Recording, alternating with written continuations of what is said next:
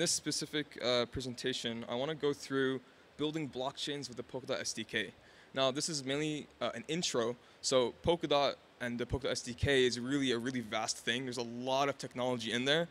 And while I've refrained from putting in code in this presentation, so you should consider yourselves lucky, I'll be glossing over the introductions to some of these key concepts, but also in general when it comes to actually building blockchains and building layer ones. So it's not just something specific to Polkadot, but also concepts which carry over in really any other ecosystem. So just a short introduction about myself. My name is Youssef. I'm a technical educator at the Web3 Foundation. You can reach me at any of those handles there. So I'm going to start really basic, right? And I'm going to gloss over this quickly because everyone probably already knows this. But what does it mean to build on Web3, right? And Web3 is kind of this, this kind of magical word where we associate a lot of this in terms with it, but it doesn't really mean too much. But essentially what we're doing is building a more intentional internet. That's fundamentally what we're doing. It's something which is intentional and actually has a backbone compared to the traditional current internet. And blockchains give us that backbone for the most part. It's not the primary way to implement a Web3 solution, but it is one of the fundamental ways. And a few concepts I want to get into your brain, because as an engineer, if you're going to be engineering blockchains, you need to actually be learning what these concepts mean, especially if you're getting down in the protocol layer, you're going to run into some of these terms. So for example, blockchains are essentially deterministic state machines. They move from one state to the next, right? And this state is dictated. If I give X input, I will always get Y input. That's the meaning of something being deterministic. And blockchains additionally are also, of course, backed by game theory and economics to where we can actually, somewhat predict the behavior of people, even though that's quite difficult in most cases. But blockchains fundamentally are made up of these three components, of course, and also with cryptographic guarantees. We cannot forget that. And like I said, I want to stress that they're supposed to be deterministic, and you'll see why this is important later. But they're not just, any state machine. It has to be a deterministic one. And a good example I like to always use is that of a vending machine, because once you get, a vending machine has certain rules, and if you abide by those rules and you give it a certain amount of coins or input, then you'll always get that same output, theoretically. And blockchain should work in roughly the same manner. And the primary use of even using these, right, a common mistake that I've seen is people, especially when they're getting introduced to using blockchains, is they want to use it as some sort of like distributed database or distributed storage, and that's not quite the right use for it, or it's not using it to its maximum capability. Really, the use of these distributed ledgers is for data integrity. We want to ensure that data is retrieved in the same state it was recorded. And we want to be able to do that across the board and generalize that, which obviously we have challenges doing that. But that's what we want to get to eventually. And now before we dive into the layer one and protocol development aspects, let's look at the current state of Web3 for more context. So you can kind of classify very, very broadly, and maybe it's not fair that I put rollups on the same level as smart contracts, but you can kind of count or look at the Web3 stack as this kind of layers. So you can have the layer 0, which is like a meta protocol like Cosmos or Polkadot, which connects blockchains together, connects layer 1s together. Then you have the layer 1s themselves, which are usually application specific. Sometimes they're generalized, like EVM is generalized. Then based off of the layer 1, you can build rollups and layer 2s. You have smart contracts, which acts as your kind of middleware. And then, of course, your dApps at the bottom. So Polkadot you can kind of think as a composer of protocols. So Polkadot will essentially allow you to grab a bunch of different services, compose them together into a single product, because the trust assumption is already there, because they're secured and backed by Polkadot itself. Since Polkadot connects different blockchains together, you can assume that all the blockchains connected by Polkadot and backed by its economic security will be just fine to use. And on top of that, there's also cross-chain communication between all those chains automatically, and a bunch of other things which normally would take you quite a bit to consider. And now let's actually get into the meat of it, so the Polkadot SDK. Now, this is an overview of some of the things in Polkadot, and we'll be focusing on the top one I'm calling protocol land. But essentially, you can also look at it as kind of three different stacks, right? You have user land, which are just dApps. You have the second stack, which are smart contracts, right? Kind of the middleware of Web3. And then you have the protocol/kernel land. And you can think of this as the backend of Web3. So layer 2s, layer 1s, layer 0s, meta protocols, etc. So the Polkadot SDK is now put into a single mono repo where you have all the tools you need to actually build all of these things that I just talked about. So you can use Let's see. Oh yeah, okay. So you can see here we have Frame, we have Substrate, Cumulus, and then the actual Polkadot node implementation itself. So Substrate is kind of the bread and butter of Polkadot. It's a set of libraries which take care of all the primitives and all the things you need to build a blockchain. You can think of it as kind of like a React, how React gives you all these different building blocks for building a website. Substrate kind of gives you all those building blocks, things like networking, defining a blockchain's runtime, blockchain storage, upgrading the blockchain into one singular code base. And that's what Substrate, a Substrate is a foundation for something. So naturally, Substrate is the foundational layer for you to build blockchains. The result, you get distributed state machines which can come to consensus. So you build layer ones. And then, in other words, you can also say that this is kind of a set of generic implementations for common components all across the board. And then after that, we have Cumulus, which is how parachains or how blockchains connect to Polkadot. So they have to abide by the parachains protocol in order to be part of the Polkadot network. And Cumulus also built with Substrate. So you can see now that Substrate is truly the foundation of Polkadot. And Cumulus allows you to connect to Polkadot. And it's basically a developer kit used to build out these parachains. So now let's dive into what a Substrate node actually looks like. Now you can see here it's made up of three main components. You have the client, which handles the libp2p kind of networking side, gossiping with other nodes. And then you have the runtime in the middle, and this is the part you'll be interacting with the most. And then you have the storage, so storing our blockchain's state. And each node is always usually divided into these three categories. Now most of the time, we don't have to mess with the client or storage. We only have to use the runtime. And essentially, the runtime is a WebAssembly blob. There's a wasmtime runtime inside of Polkadot, which takes these runtimes and ensures that the state transitions uploaded by parachains are valid through this runtime. And the runtime is where you put all your business logic, right? You can customize your chain, build it however you like. And now to actually divide this runtime, now Substrate runtime, you can build it just using Substrate. However, if you notice, there's something else called Frame, which you will encounter. Now Frame actually, and it stands for Framework for Runtime Aggregation of Modularized Entities. It's a very long name. We just call it Frame because it's easier. But essentially there are modules to build your blockchain with. So different types of modules ranging from consensus to NFTs to even running a full EVM inside of Polkadot if you wanted to, are all implemented as palettes and modules.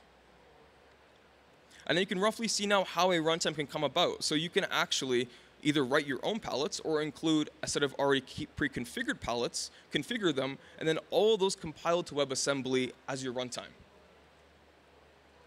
Each palette's configuration can be changed. You can mess with this configuration, adjust the parameters. Let's say you want to set certain pseudo privileges to certain accounts. You can do that if you wish. Or you can also just completely remove palettes. So let's say I want to remove the pseudo palette and put in some sort of governance system instead. Now, the whole goal of creating these runtimes, right, is to create infallible ones. So blockchain runtimes on their own, they should not be failing. You should not have a runtime which stops over some unexpected user input. So you as a developer should be in charge of creating defensive as well as infallible runtimes. And there's some key things to keep in mind, such as using your blockchain storage wisely. Do not bloat the state of your blockchain. Only use very specific pointers to items rather than the items themselves. And you want to use defensive programming as much as possible. You don't want to roll your own crypto, of course, and all of that to get to the goal of creating infallible runtimes. Now, as a use case to kind of put all this stuff together, I want to talk about Frontier. Now, Frontier is a native EVM compatibility layer inside of Substrate. And what it allows you to do is essentially run an EVM inside of a Substrate-based blockchain. So let's say if you wanted to upload Solidity-based smart contracts, then you could easily upload that if you have the Frontier palettes already included. And again, Frontier is implemented as a set of palettes. So you can see how extensive you can go. If you wanted to, you could implement other protocols as palettes inside of Substrate, thereby making your Substrate chain compatible with those protocols. You can see here that Frontier is made up of two palettes. So Palette EVM, which lets you actually upload Solidity smart contracts, and then Palette Ethereum, which exposes an RPC implementation. So you can connect MetaMask to a Substrate or Polkadot-based chain. And there's actually quite a few Polkadot chains which you can connect MetaMask to if you wish and use an Ethereum account that way. So what do you need to learn to do all this stuff, to create blockchain runtimes, to create your own blockchains essentially, right? All of this is getting towards the goal of essentially either creating your own solo chains or parachains. Substrate can be used for both. you're not limited in that regard. It's a very generic set of tooling that allows you to take care of networking, consensus, storage, etc. All the hard parts of blockchain are taken care of for you. So, and I put this with 4 exclamation marks because the entire Polkadot SDK and ecosystem is all Rust-based. So you're going to have to learn how to use Rust and use it well. And some people have called some of the syntax inside of the Polkadot SDK like Rust v2 because it's a little out there, but the learning curve is definitely worth it. And of course, the willingness to learn this kind of generic way of programming. You're given this generic implementation of consensus, generic implementation of networking, and you have to kind of put these things together. But as a result, you get an entire blockchain, which normally could take you months and an entire team, maybe even years. Now you can probably spin up a blockchain in about an hour if you want. Of course, the mindset is to innovate, create new things. Don't just copy code and then just, use that as your basis. You can actually, you have the ability to create something entirely new. And also, I encourage you to utilize existing solutions, or bridge them together. So like I said, Polkadot, I like to view it as a composer of different things altogether.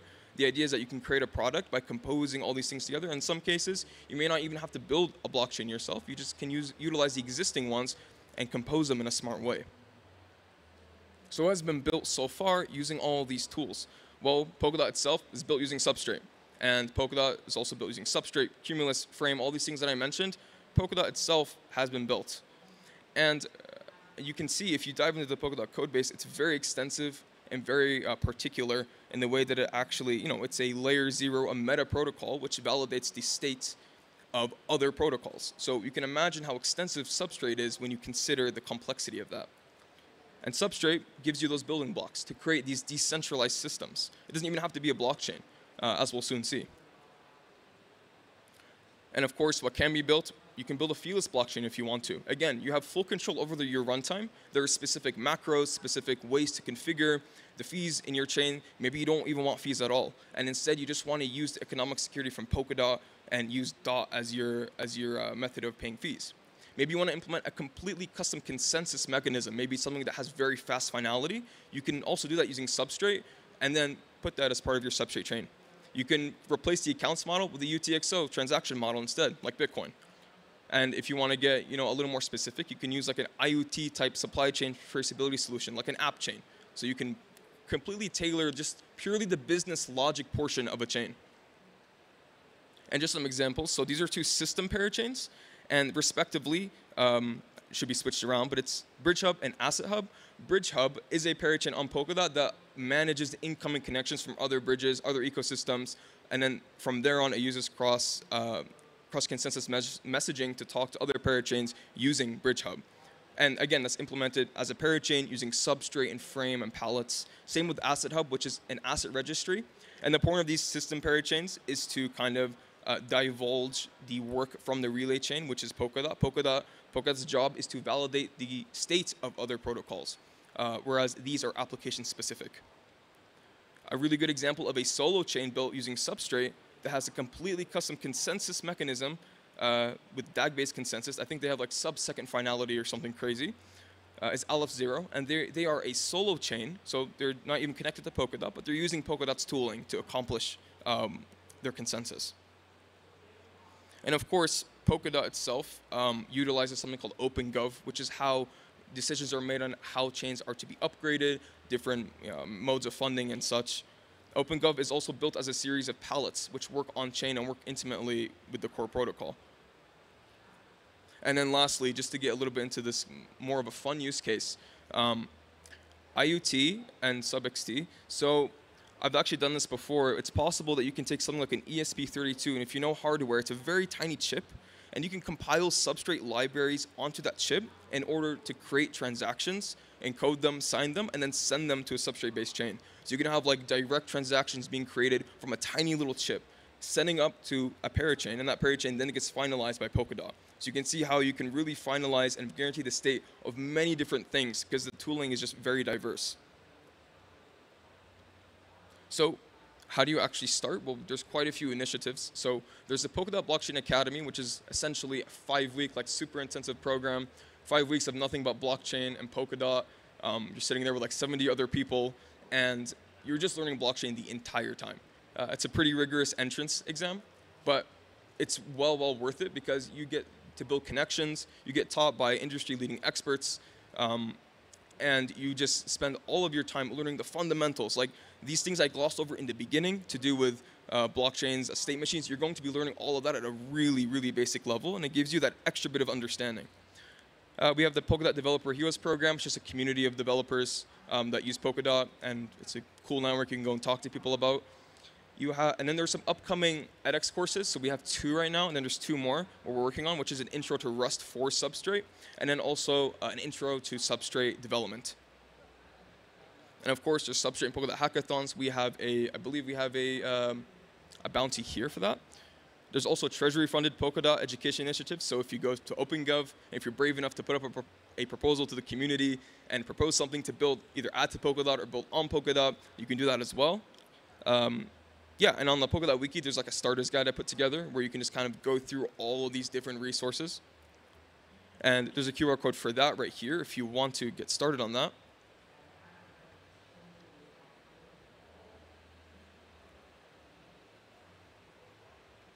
And then there's one more I had added in the last second. It's a really good guide it's more development oriented. It's like a hacker's guide to Polkadot. All the different templates, node templates you can use. So you can actually, like right now on your computer, start a Polkadot node or a Substrate-based node, modify the runtime, compile it again, view it running, view its state transitions, everything like that. Yeah, that's all I have for today. Thank you, guys.